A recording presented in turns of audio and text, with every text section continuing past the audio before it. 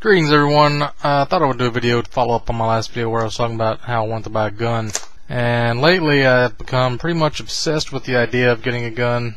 And it's really starting to annoy me because the guns that I want I can't find, or at least one I can't. The other ones I can maybe find, but not cheap. If you order them brand new, they cost a shitload, and if you get them pre-owned, then you might have some trouble with them. And usually when you buy a gun, they don't take any refunds. You can't take them back. You're just stuck with them.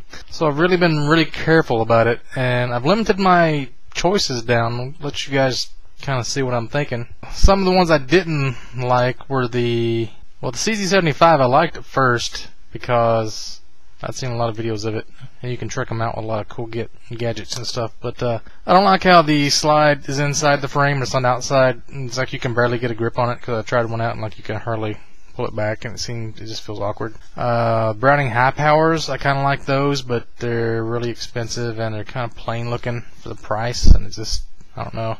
Glocks I don't like because there's just a whole bunch of reasons I don't like Glocks. I'm trying to find something that's not got a lot of plastic, and Glocks are pretty much all composite materials. There's hardly any metal, and I don't like the sight picture on a Glocks because they're square. I've never liked using them in games because it seems like it's cutting off part of your peripheral vision. Like I said, if you had like a rounded barrel on top. Really nitpicky, I know, but it's just one of my pet peeves with Glocks, and they just don't look good to me either. Grip looks like it's slanted weird. I don't know how to explain it. I just don't like Glocks. Just don't like them. Everybody loves them. I don't know why everybody likes Glocks, but nobody gives me any reasons. Anyway, I'm going to switch this to Fraps here in a minute and show you some, like, I've been looking all over the place, and I want to show you this crazy road trip I went on and kind of go through it. But first, I got this because I've been to this gun store in town like 3 times, and I felt bad because I never buy anything. I'm always just looking at shit. Got a range bag with digital camo. It's kind of like that time I bought my Super Nintendo games before I owned a Super Nintendo. Like, I have a gun bag, but I don't have a gun to put in it.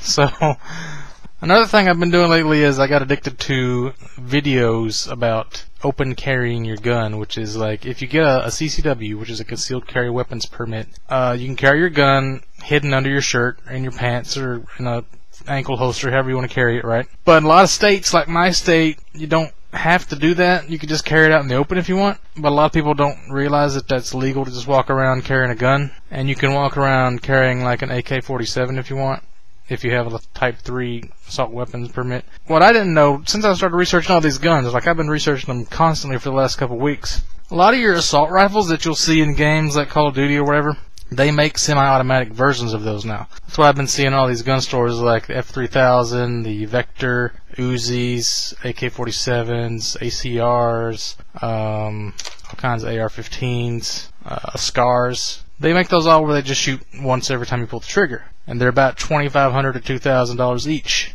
I don't know what the fully automatic ones are worth, but probably about $1,000 more, maybe something like that. But if you wanted to buy those and carry them around, there's no problem with it. They also make this neat little gun. I'll show you a picture of that when I get back on the Fraps, but it's like an imitation version of a SCAR that shoots .22 caliber. It's like a little .22 rifle, but it looks like a SCAR assault rifle. And it's made by this company, ISSC Austria. And those are about $500, which is pretty awesome. And another thing you probably don't know is they have these competitions, these tournament kind of things where it's called a 3-gun, and you use a pistol, and you use a shotgun, and you use some kind of a rifle, like an assault rifle or a sniper rifle. And it's all based on speed. I mean, accuracy kind of takes a part in it, I think, but I think mostly you just have to hit your targets and hit them all as fast as you can. And it's all about figuring out where you're going to go, how many shots you're going to take, when you're going to reload, when you're not going to reload, and if you use all your bullets without wasting any ammo and stuff, and really cutting your time down. It's really specific, and there's a lot of tricks you can do to like reload faster. Like they have these shotgun reloaders. It's like this big stick you just jam in. It just jams like 6 or 8 rounds into your shotgun all at once.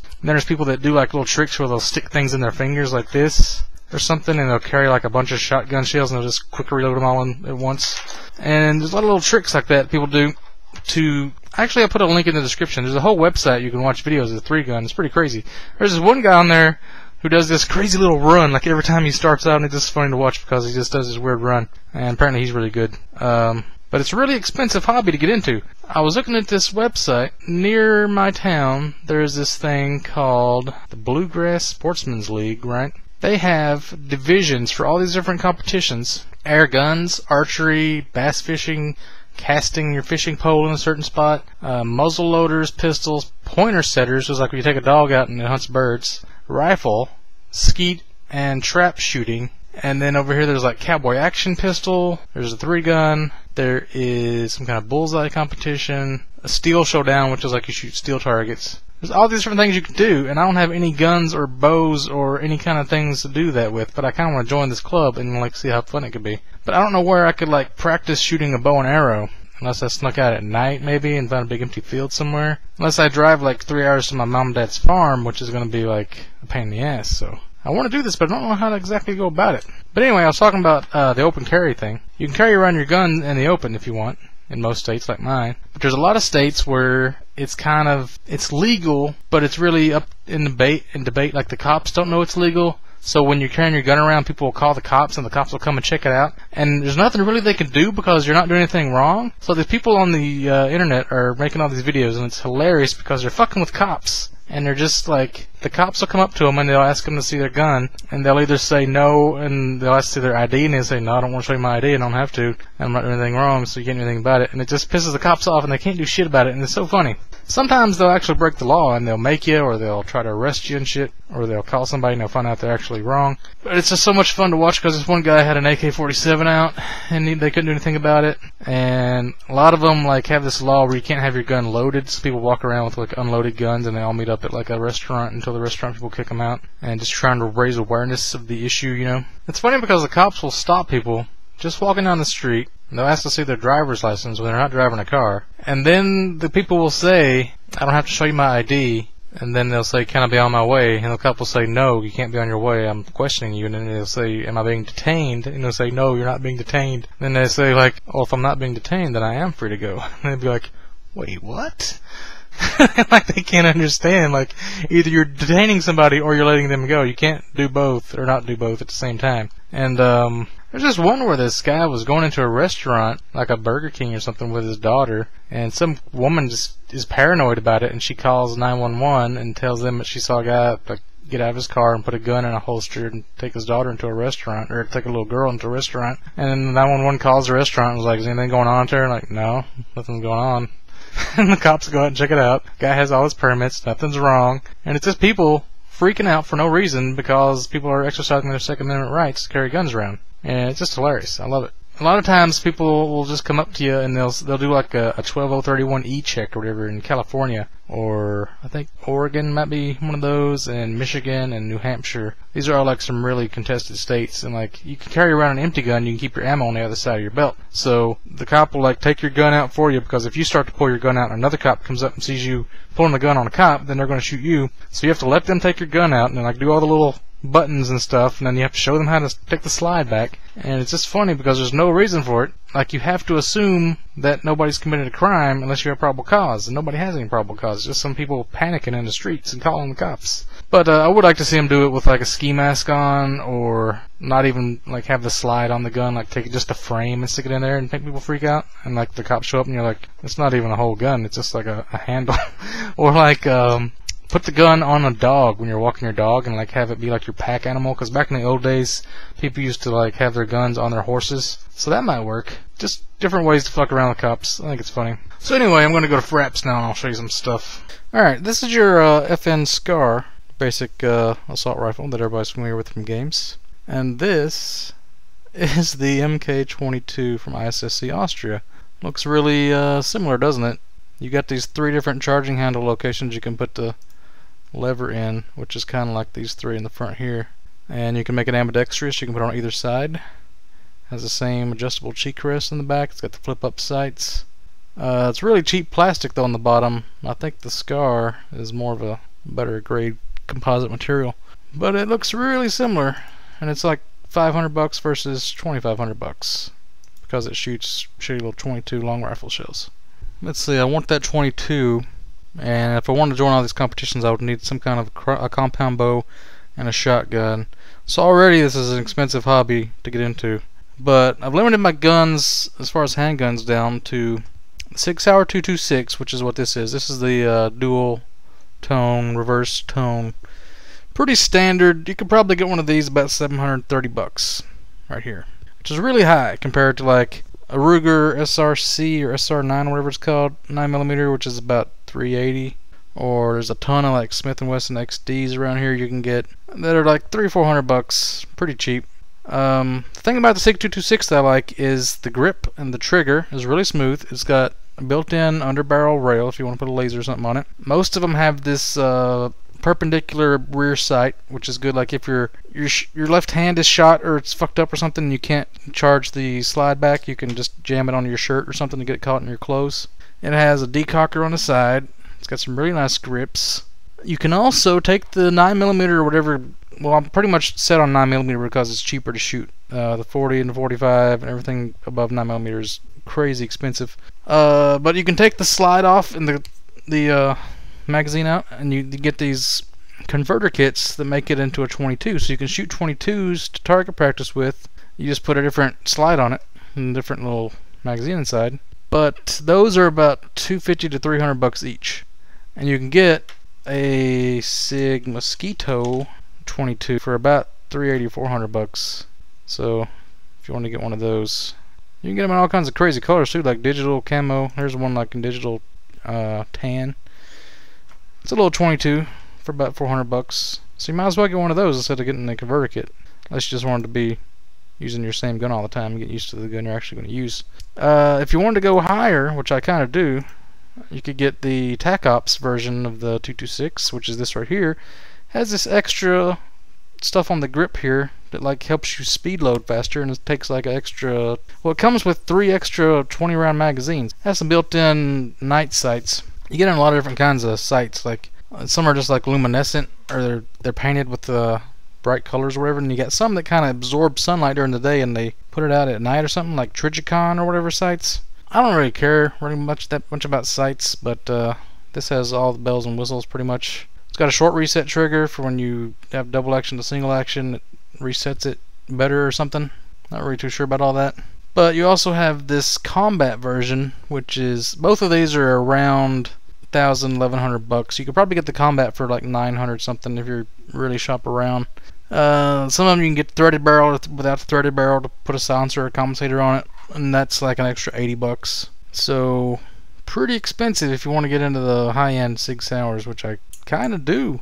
Kind of like hooked on them. But the one I really can't find anywhere is this Beretta 92FS reverse tone 9mm, made in Italy. I've heard that they only put these out like once a year, so I guess like in January or February everybody buys them up and they're all gone by then. Like now, I've seen a lot of websites around. Here's the thing about gun websites. A lot of them are just people that live out in the country and they don't know anything about web design or how it works. I found a guy yesterday that had a website that had one of these on it, and you can just, it's like one of those basic shopping websites. You click add to cart, put in your information, your credit card, and have your shipping address. And guns, you can't just ship them to somebody's house. You have to ship them to an FFL licensed dealer, which is going to cost you an extra $30 for them to actually transfer it. And then there's taxes and all that. So whenever you buy a gun, it's going to cost you about an extra $100 just from all the transfer fees and registration crap and taxes. But this guy had it set up where you could just have it sent to your house. And I don't know if he could actually do that or not, because I knew it sounded fishy, so I called the guy, and he says, yeah, I don't actually have those. I've been trying to get that taken off the website for a while, and I don't know if he knew that you can't just ship it to somebody's house, that you have to send it to a dealer. But he didn't even have the gun. It's not even in existence. And I've seen another one on a website, and I called and I said, hey, I'm trying to check on this gun. I don't know if it's new or used, you know, but they said, oh, we don't even have that. It's just been on that website. And like, nobody knows what's on their websites. So I could probably make a pretty good living organizing gun stores as websites for them and actually keeping up with what they actually have and what they don't. Might be a good way to make a living, I don't know, but I can't find one of these to save my life. A lot of people buy these up, limited edition kind of things, and they just put them in a safe and they never shoot them, which is why I want to actually have one to shoot. I just think it'd be funny. And then there's also this, which is a Taurus version of the 92FS, which is a little different because the safety's lower. It's not on the slide, it's on the actual frame. But it looks pimp as hell. It's got rosewood grips. It's got gold accents. It's about $550 compared to, like, I'd probably have to pay at least $615 $700 on the two-tone if I could find one. This is $550, which is high for a Taurus, but it is a Taurus. It's not an actual Beretta. and I don't know if all the stuff is actually as smooth as a Beretta is or not, because this is supposedly Taurus bought a Beretta factory in Brazil, and they make the same shit with the same people. And they used to make the Berettas. It's the same people and it's the same machines and everything that they used to make Berettas with, but it's Taurus, kind of an offshooty brand. A lot of people like Tauruses though. There's not really anything wrong with them. So this would probably be a good idea to get one of these. I don't know, but it's like, if I buy this, then that's $550 gone that I can't spend on an actual Beretta later on. I don't want to get to where I'm spending like $2,000 on guns just because I have this kick right now to buy guns. So this is what I'm deliberating over, all these different nuances, you know, of things that good and the bad, and it's like positives and negatives. But I might actually end up settling for one of these, an FMP45, which is a good gun. FN makes the SCAR, they make the F3000, they make the FN FAL Paratrooper, which I saw one of those in semi-automatic the other day. The only thing I don't like about this gun is the bottom, the frame, everything is all composite materials. It's all plastic, like a Glock. It doesn't have like a metal frame. And I've seen a clip of Hickok 45 shooting it, and he didn't seem very accurate with it. So I'm kind of turned off to this a little bit, even though it is an FN. It looks pimp as hell. I don't think they come with a red dot sight. They might. I think I saw one of these. It might have been about $500-600, like pretty cheap. It's got a built-in rail. It's got the front little grips if you want to like hold it two-handed weird, you know, and it's got this adjustable back strap so you can make the grip thicker if you want. It's got a lot of stuff on it. I mean, it's a pretty pimp gun, but that's what I'm kind of limited down to. These are my options, so let's see what you guys think about it. So last Wednesday, about a week ago, I'm going to use this Scribble application now and show you what I did. I live here in Lexington, Kentucky. I'm just going to mark the center because I don't know where I live. All right. So there's about 6 good gun stores in town. There's one right here, here, and here. And then there's one here, here, and there's like a sporting goods store over here. So that one has like a lot of good airsoft shit in it. So there's about 6 stores here, right, that I checked out. And there's a store here in Cynthiana that I checked out the other day after this big trip that I went on. But I went on this trip, I went south, and there's a store right here that has like a little range, and there's a range right here. So there's 2 indoor ranges near me I can fuck around with. And when I got to this store, there was a guy in there talking about when he was in the military how he used to call in airstrikes and like laser designation and stuff like that. And he was talking to somebody about weird kind of how it worked in the military. Then I went on south through here. I don't think there was a gun store in Nicholasville. There might have been. And I got down here to this place called Canoe Creek Ranch, which is like kind of like a vacation spot you can take people to and like spend the night. And they got like indoor 3D archery ranges, and they got like trap shooting for shotguns. And I saw like a wild turkey running around there. It's pretty neat, but I didn't really go in. I just kind of checked it out. Then I went west to this little store here in Harrodsburg, right? It's a pretty nice little shop. Had a nice little revolver I thought about maybe getting. And then I went north to Frankfort, Kentucky, and there was a gun store right here. This guy had a pretty nice, maybe a, what was it? It might have been an FN or something, FNX maybe. It was pretty cheap. And he had a big dog. Like, I've been to 3 or 4 different stores that had big dogs in there. And then I went to a little store right here, just outside of Frankfort on the way out, that had a lot of new guns. They had a lot of cool shit. They had that Mark 22 fake SCAR rifle that I was freaking out because I saw that. I was like, is that $500? What the fuck is that? That's horrible for $500. I got home and I looked it up and figured out what it was. But while I was there, this German woman and her daughter came in. They were visiting from Germany. I don't know if it's because Frankfurt is named after the German city of Frankfurt, because there's a bunch of places. Like, we have this place called Hamburg, and we have Harrodsburg, and these are all like German names. So there's a lot of German shit around here. Anyway, they were saying like, oh, this is a real gun store. We've never seen one of these real gun stores before, and they were kind of freaking out, saying how all this stuff in Germany, you have to like fill out all these paperwork if you want to own a gun and stuff.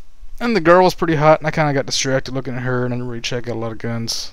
And so then I went west. Like, here's the actual Google map that has all the gun stores on it. Okay, I don't know. This one was somebody's house, wasn't a real store. And I went to this place right here. Okay, so I got to this one. This one was a couple of women running the store, and they kind of ran their store like a business where you tell them what you want, and they look it up in the catalog, and they figure out what their discount would be if they bulk order it, and they don't really know a lot about guns. They don't seem to know. They just kind of, they run it based on like discounts and stuff like that. They don't really care about the actual, oh, what am I doing here? I'm drawing stuff. So then I went on and I ended up in Louisville, Kentucky here, and I found a really good store. I think I might have checked out a store here and I checked out a store here. And this one was really good. I know they had an FN something there. It was really nice. And then maybe there was another store like right around here. And then I went this way and I went around Fort Knox. This whole gray area right here is Fort Knox. This area. And then right up here is the town of West Point, where they have West Point Academy. Yeah, so I got to Knob Creek Gun Range. And this place was pretty fucking pimp. They had a huge outdoor range. People were just shooting guns off left and right. It sounded like they had some 50 calibers in there, exploding shit. It was built into like the side of a mountain where it all kind of curved inwards like a giant vagina. Like, it was a really great backstop for shooting guns. And you could like, everybody would shoot for a while, and then they would pause everybody, and they would call a ceasefire, and then everybody would go out and like change their targets and stuff, and then it'd all come back. And this store had a really nice 6-hour TAC Ops 226 that was like $10.89, and they had one of those Taurus 92s that was the golden wood for like $5.50. And they had a big what would you call it, a parrot, or one of those big birds, I guess, that talks. Not a parakeet. I don't think it was a parrot though. It was some kind of big bird. And it was just like out of its cage eating sunflower seeds, and it was just chilling on the counter next to me. And I was like, hey bird, it's a pretty nice little store. I really want to go back there again. So then I went on around, and I kind of got caught up here at Fort Knox. I got turned around and tried to go through a checkpoint, like a military checkpoint. And these two dudes were like saluting a funeral that went through or something, and it was all weird. And then like, I thought there would be like some good gun stores near Fort Knox in West Point, but really just Knob Creek Gun Range is all you had. Now there's like dotted through here on the road to E-Town. There was like 4 different like pawn shops and shit I checked out. Not a whole lot. So I went through there, and then I think I came home because by that time it was like 6 o'clock, and that's when all the gun stores close. So when I got to like Fort Knox here, I was like 5 o'clock or something, and I was like bursting through this road like in the next hour, going to 4 different shops trying to get them all done in time. So that's this huge trip I went on Wednesday. It took me like 9 hours all day. And then I checked this place the next day. So now, I know there's a store here. There's a couple stores here I didn't check. So I might have to do one of these, and then maybe circle around here and come back around like this. Because really this is the part of Kentucky you want to check. I need to check some more places in Louisville too, because there's a lot of good stores there. I might have to do one of these, and then one of these, and then around like this, like an ampersand. Because once you go like eastern Kentucky, like here you got like the Daniel Boone National Forest. And once you go past this line, you get into like redneck Hicksville. Anything can happen out here. This is the wild east. You don't want to go fucking around this part of Kentucky.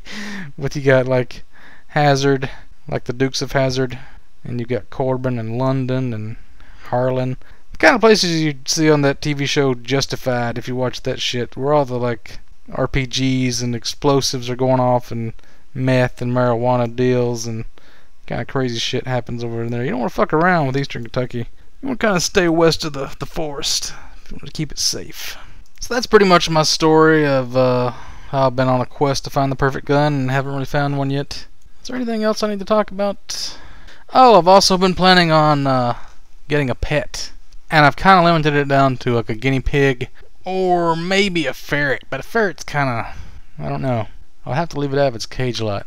They got hamsters and things, I think, that are active at night, and I'm kind of a night person, so maybe I should get a hamster or gerbil or something. But a guinea pig seems like it's more sociable and it's bigger. Like a hamster is like, it's like that big. I don't want something that's that big. It just doesn't seem very fun.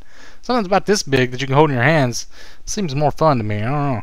But a rabbit would be alright, but rabbits are just stupid. They don't do anything. They don't like seem to communicate at all or seem to be interested in anything. Mice and rats, I guess, I haven't really checked into, but chinchillas are nice, but they're like $140. Like, I don't know if they expect you to sell their fur, and that's why they're so much more expensive.